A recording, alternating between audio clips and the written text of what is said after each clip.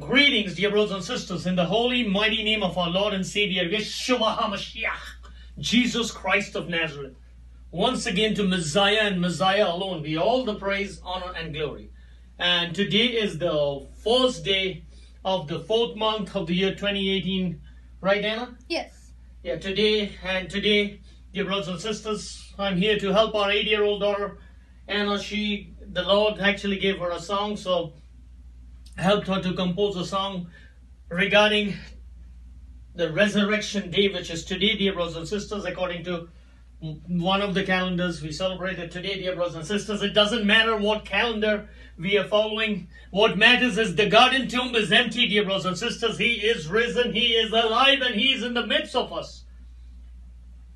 That's what matters today, dear brothers and sisters. Today is a day to celebrate. Today is not a day to have doctrinal debates. Today is a day to praise God. Today is a day to celebrate the victory over every single sin, the victory over every single ailment, the victory over death, our final enemy. Because Messiah has won it all for you and me as true born-again believer, dear brothers and sisters. Today, Anna has a song for us, a resurrection song. The title is He is Alive, and Messiah wanted us to share that. So hope the song blesses each one of us. But before we begin, dear brothers and sisters, I wanted to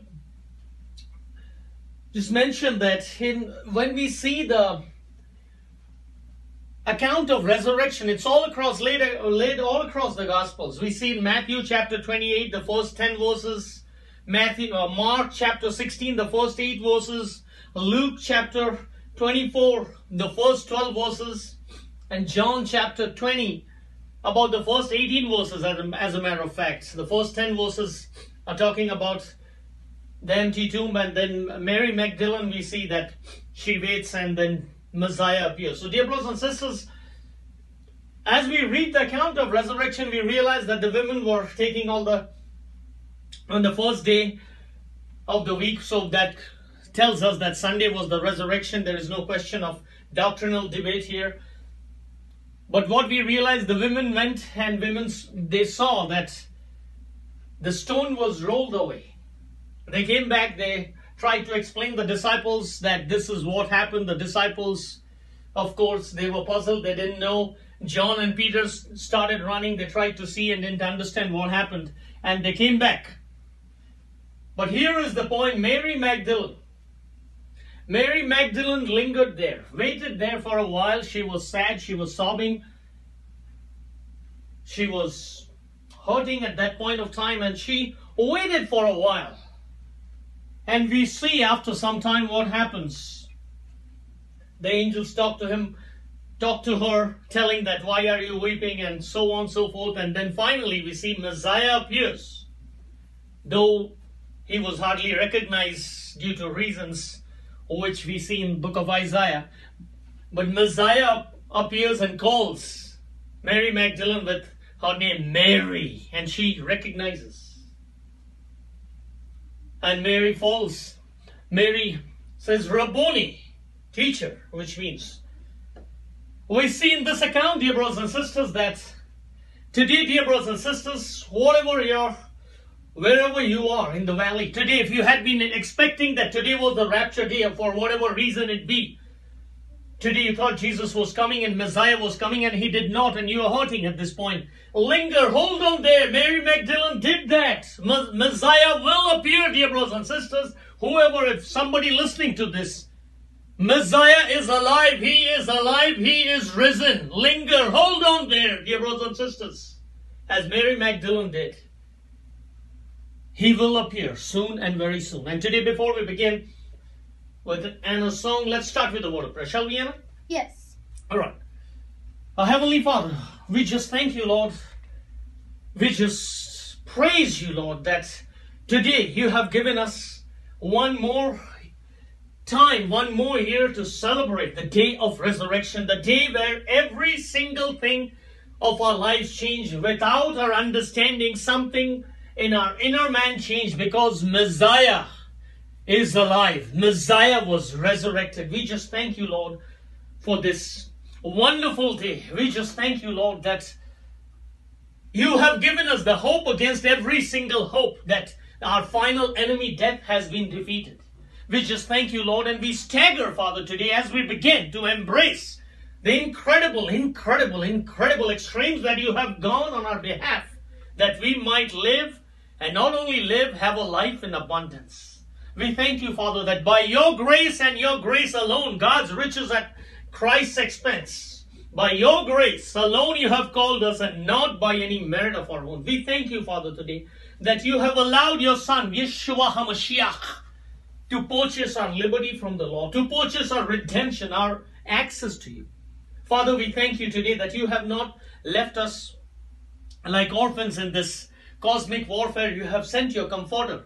We thank you for the Holy Spirit, Ruach HaKodesh, that he is so diligent to open the scriptures to the diligent. We pray today, Father, that if you would please increase in each one of us, in a dear fellow brethren, in a dear brothers and sisters, a new appetite, a renewed hunger for you and your word. That we each may grow in the grace and knowledge of our Lord. But also, Father, we each might be more discerning and more perceptive to what you precisely have for each one of us in the days that remain.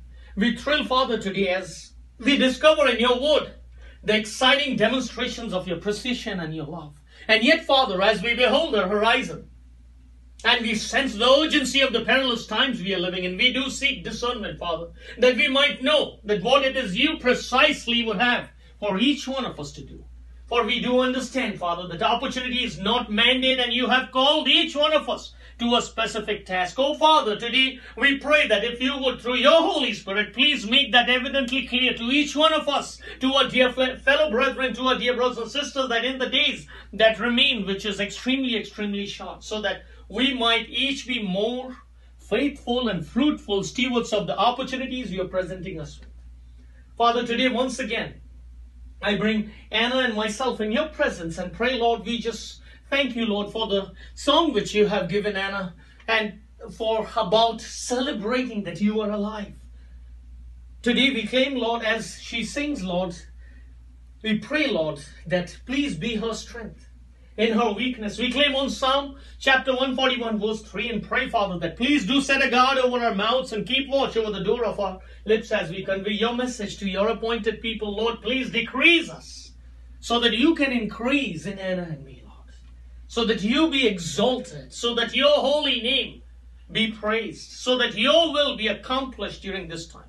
And in the name of our King Yeshua HaMashiach, Jesus Christ of Nazareth, using our authority of Luke 10:19, right this moment, we bind every evil of the enemy which is coming at this time, which is coming at this video, and which is coming at our dear fellow brethren, our dear brothers and sisters. And we pray for the hedge of protection for each one of us.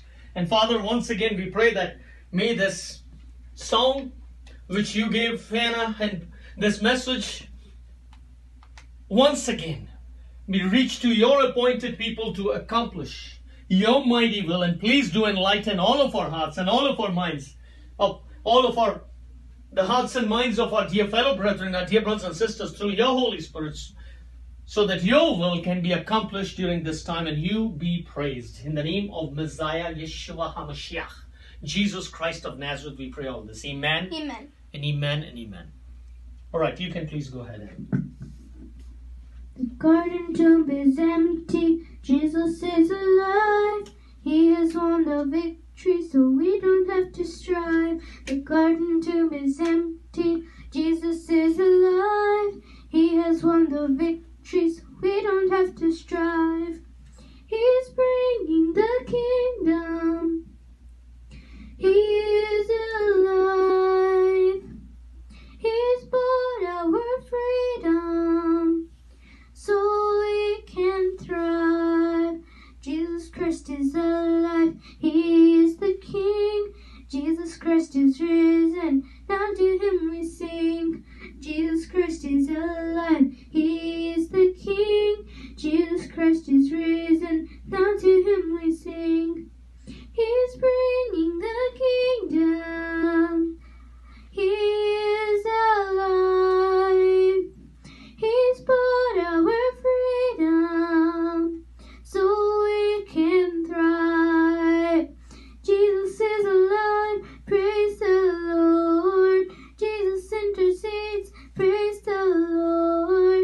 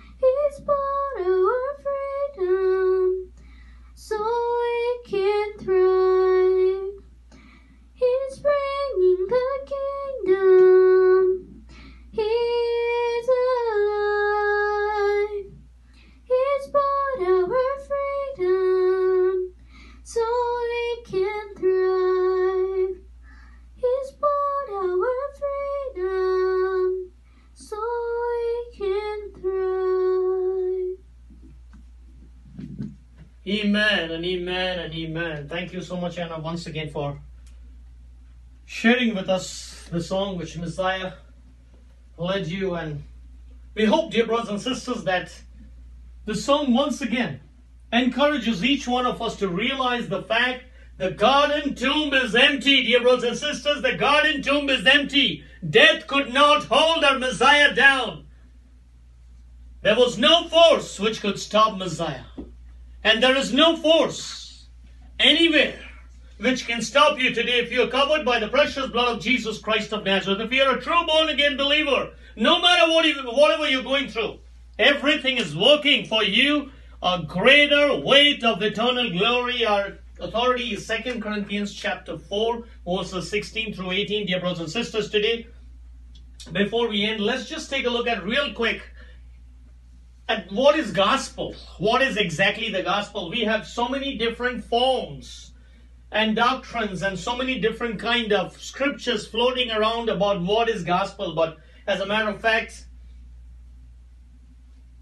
Paul describes for us what exactly is gospel. We hear gospel as the good news. We hear a whole lot of things about what is gospel. But today let's take a look what does the scripture, what the Bible says about gospel. It's the first 4 verses of 1 Corinthians chapter 15, which tells us that is the gospel. So it's 1 Corinthians chapter 15, first 4 verses. And dear brothers and sisters, if you have not read 1 Corinthians chapter 15, or if you have, it's been a while you read 1 Corinthians chapter 15, today we implore you, dear brothers and sisters, please do get back and read it again, guided by the Spirit of God.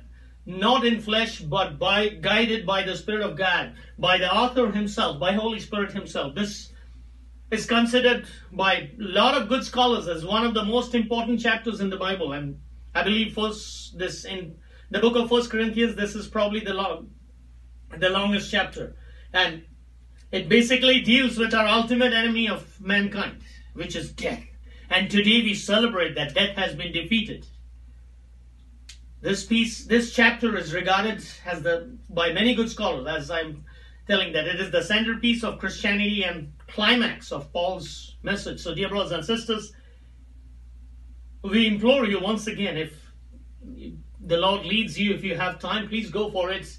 Why not today? Reading it, 1 Corinthians chapter 15, once again, guided by the Spirit of God. There is so much going on in this chapter. But the gospel is in basically the first 4 verses. We will be using our reading from our New King James Version. Dear brothers and sisters, once again, you can follow along, or please use your own Bible, however the Lord leads you. So Paul says, 1 Corinthians chapter 15, verses 1 through 4. Moreover, brethren, I declare to you the gospel which I preached to you, which also you received, and in which you stand, by which also you are saved, if you hold fast that word which I preached to you, unless you believed in vain.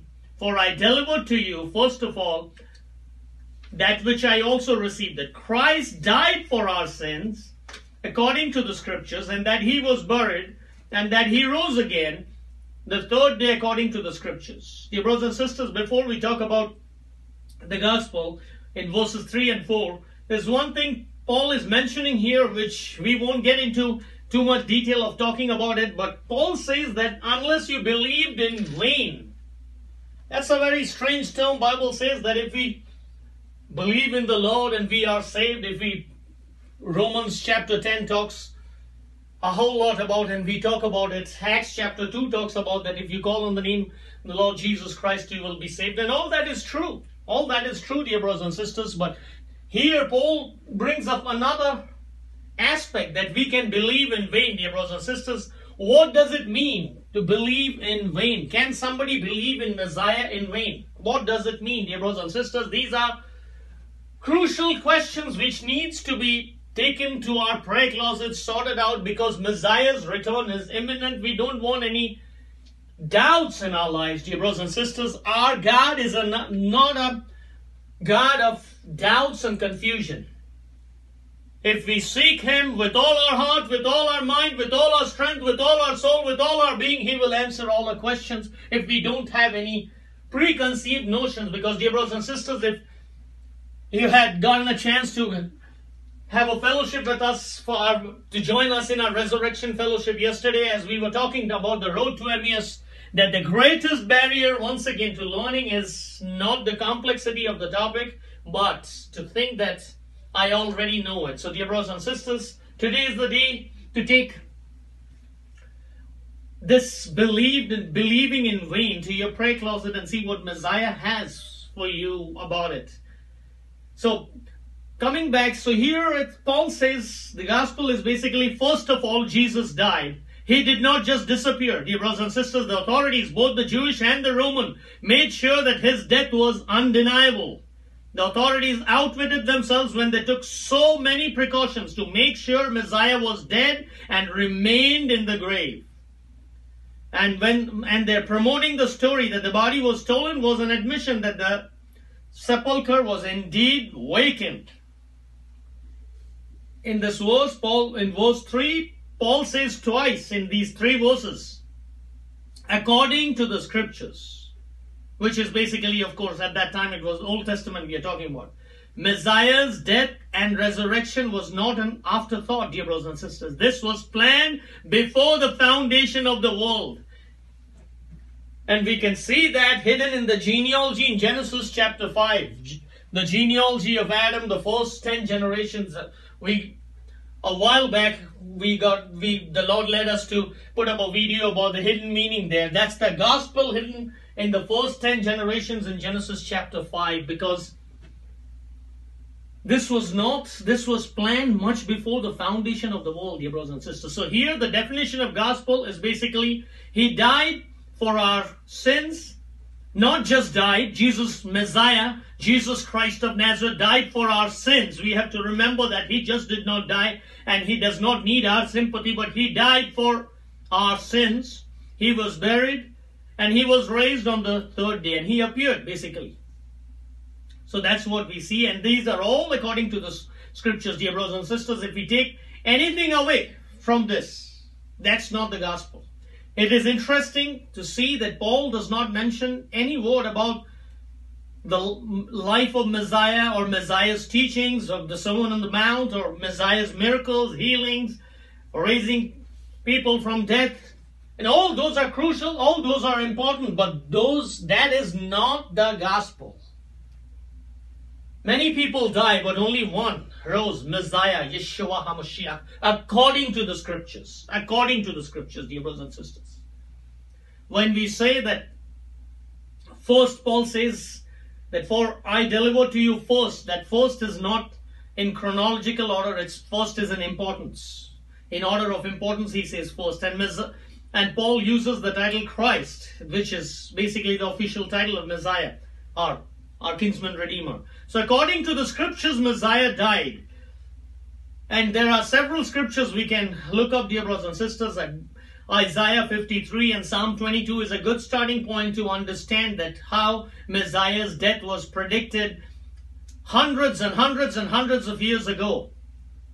And he died for our sins, which we see again Paul telling us in Romans chapter 5 verse 8. Romans chapter 8 verse 32. Dear brothers and sisters, if you're taking a note, we do encourage you to please do take notes of these scriptures. Please do revisit those scriptures. Let us be active Berean. Let the bride become active Berean through the Spirit of God. And when we become active Berean, the chances of all this, what the enemy is trying to throw at us, with all the discouragement, with all the fiery darts of doubt, denial, deception, dear brothers and sisters, once we use our sword, it is written that Messiah died for you and me according to the scriptures. It is written that Romans 8:31, that God is for me, and who can be against us? When we can use that, it is written as Messiah used when Satan tried to attack.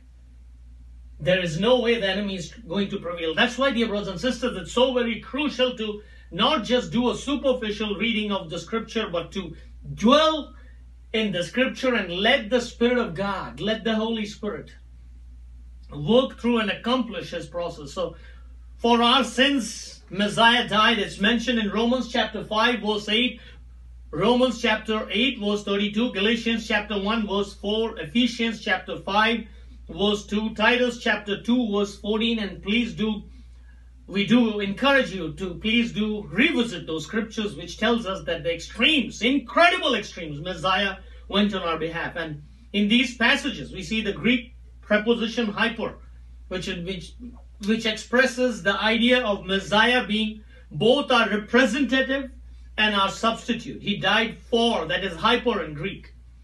So basically the phrase Christ died for our sins is the doctrinal summary of the atonement, that Messiah, as our substitute, Christ died to appease God and meet the demands of the law. How do we know our authority? Romans chapter 3 verses 25 and 26. Romans chapter 5 verses 9 through 19. Messiah as our advocate. He effected reconciliation and made us righteous before God. 2 Corinthians chapter 5 verse 21. 1 John chapter 2 verses 1 through 2. Messiah as our mediator. He established a new covenant and accepted us as partners. Luke chapter 22 verse 20. 1 Corinthians chapter 11 verse 25 talks about it. And as our Savior, He grants us eternal life through faith in Him and Him alone. John chapter 3 verse 16. Messiah, He was buried. So we see only Paul mentions about the burial when we talk about this gospel. It points basically backward to the reality of death and forward to the character of resurrection. Paul identifies the believer's baptism with Christ's burial. In Romans, we see Romans chapter 6 verse 4.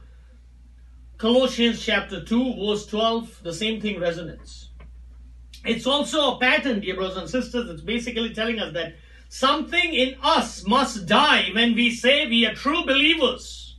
When we become Christians, followers of Christ, when we are truly born again. Something in us it should die. And it must be buried. Nothing that hasn't died can be resurrected. That's why the cherubim guarded the way to the tree of life in Genesis 3, dear brothers and sisters. That's a thought we'll let you sink in each one of us, dear brothers and sisters, and let the Spirit of God guide us, that something in each one of us must die when we confess that we are believers, truly born again believers of Christ, and it must be buried. So that on that day when He calls each one of us, when Messiah calls, that we can be resurrected. And then Paul says about the resurrection, He rose again, the resurrection. Here the translations in our English, it fails to exploit the differences in the Greek verb tenses between verses 3 and 4. The Greek uses the past tense to describe a single action in the past for Messiah's death and burial. But for the verb to be raised, the Greek has the perfect tense to indicate an action that occurred in the past but has lasting relevance for the present. And we see Paul mentioning about that in this 1 Corinthians chapter 15 verses 12, 13, 14, 16, 17 and 20. And there is also the cross references in 2 Timothy chapter 2 verse 8. So basically Messiah was raised from the dead and He continues His life in resurrected state, as we see Revelation chapter 5 verse 6 mentions.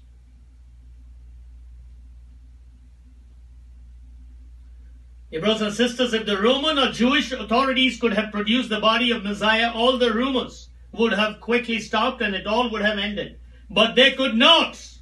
The tomb is empty. And the empty tomb emphasizes that Messiah's resurrection was physical. And it is emphasized in all four Gospels, in Matthew chapter 28, Mark 16, Luke 24, and John 20. Dear brothers and sisters, after resurrection, after Messiah's resurrection, Messiah's physical body could be touched, as we see John chapter 20, verse 27. He could be recognized, of course, with difficulty, and there's a lot of things going on there, which actually the Lord led us to put a video on that, why Messiah people could not recognize, His own disciples could not recognize Messiah. If the Lord leads you can take a look at it, dear brothers and sisters. So Messiah could be recognized with difficulty, as we see in John chapter 20. And then Messiah also could come and go through locked doors. Messiah, that is also recorded in John chapter 20 verses 19 and 26. Messiah's resurrected body could eat and drink with them. I believe whenever after the resurrected body Messiah. When we saw Messiah with his own, he was most of the time, so probably all the time, eating and drinking with them. We see that account in Luke chapter 24 verses 42 and 43, and book of Acts also mentions about it. So Messiah's resurrection body was transformed, as we see in 1 John chapter 3 verse 2, that transformed to transcend time and space. And dear brothers and sisters, there is another thing going on here. It says that Paul says that he was buried and that he rose again the third day. According to the scriptures, dear brothers and sisters, it will be in itself a rewarding study to find out where in the Old Testament it says third day. According to the scriptures, that Messiah rose according to the scriptures on the third day, where in the scripture it could be. And good starting points could be Jonah chapter 1 verse 17, Psalm chapter 16 verses 8 through 11, perhaps Psalm 110, the first verse. Some good scholars also point to Hosea chapter 6, I believe, chapter 6 verse 2. So there are so many 3-day examples in the scriptures, dear brothers and sisters. It's good to do a study of the 3 days, the examples of 3 days in the scripture. We see the third day of creation having a double blessing, which is in Genesis chapter 1 verses 9 through 13. We see the Akedah incident, Abraham's offering of Isaac. We see the 3-day example there as well, hidden subtly. Between Genesis, the account of Isaac was missing between Genesis chapter 22 and 24. He's not mentioned there. We see Joseph when he interprets those two dreams for the baker, the bread, and the cupbearer, the wine. One of them dies the third day, the baker, and the cupbearer, he was freed on the third day. But then we see the crossing of the Red Sea. That's third day after Passover. Then in Numbers 10:23, we see again that 3-day example going on when they departed from Mount Sinai. Then we see the spies in book of Joshua, the spies en route from Jericho. Joshua chapter 2 verse 16. We see, of course, the example of Jonah in the great fish. Jonah chapter 1 verse 17. We see Esther fast 3 days. Esther chapter 4 verse 16. We see the wedding in Cana on the third day. John chapter 3 verse 1. Of course, we see Messiah was 3 days in the tomb, all through the Gospels. We see Saul's blindness in Damascus, also talking about the 3 days. I believe that's Acts chapter 9. Then we see Hosea, the book of Hosea. We see the Israel's petition for Lord's return in Hosea chapter 5, I believe, verse 15 through Hosea chapter 6, verse 3. So dear brothers and sisters, that in itself will be a rewarding study to do if the Lord leads you to do a study of the 3 days. But today, dear brothers and sisters, let's remember the gospel that Messiah died according to the scriptures for our sin. He was buried and he is risen. On the third day, he rose again according to the scriptures, and today he is alive. And so are we, dear brothers and sisters. The Bible says, for God so loved the world that he gave his only begotten Son, that whoever believes in him should not perish but have everlasting life. Today, let's end with looking at the superlatives of John 3:16. For God, the greatest being, so the greatest degree, loved, the greatest affection, the world, the greatest object of love, that he gave the greatest act, his only, the greatest treasure, begotten, the greatest relationship, Son, the greatest gift, that whoever, the greatest company, believes, the greatest trust in him, the greatest object of faith, should not perish, the greatest deliverance, but have the greatest assurance, everlasting, the greatest promise, life, the greatest blessing. Praise God, praise God, praise God, dear brothers and sisters. Today, sin doesn't rule anymore in you and me because Messiah has paid it in full. Tetelestai. All our sins, past, present, and future, are paid in full. And now we are looking for our blessed hope who is about to appear any moment now, dear brothers and sisters. Let's keep up the faith because our faith is indeed about to be signed. We hope once again, dear brothers and sisters, that this song blesses and encourages each one of us that the garden tomb is empty and Messiah's return is imminent and upon us. Thank you, dear brothers and sisters, once again. And we hope that once again, dear brothers and sisters, let's keep praying for each other. Let's not fall for the traps of the enemy. Let's keep fighting the good fight. Let's keep praying for each other, dear brothers and sisters. If you have any prayer requests, please don't hesitate to email it to us. We will have our email links. We will have our email in the description box. And also, dear brothers and sisters, we wanted to let you know we are indeed praying for each and every of our fellow brethren, of our dear brothers and sisters who have asked for prayers, dear brothers and sisters. Messiah is working in each one of us. Sometimes we don't understand, sometimes we do. But Philippians chapter 1:6 tells us that he who has started the good work in each one of us, he is not going to abruptly end it. He is going to finish it. He is going to complete it. So let's wait patiently for our Messiah's return, which is extremely imminent. And let's end with a word of prayer. Shall we, Anna? Yes. All right, you can go ahead, please. Lord Jesus, once again, I thank you for this time and for the promise that we will be with you one day, Lord. And I thank you, Lord, for dying for our sins and rising again, Lord.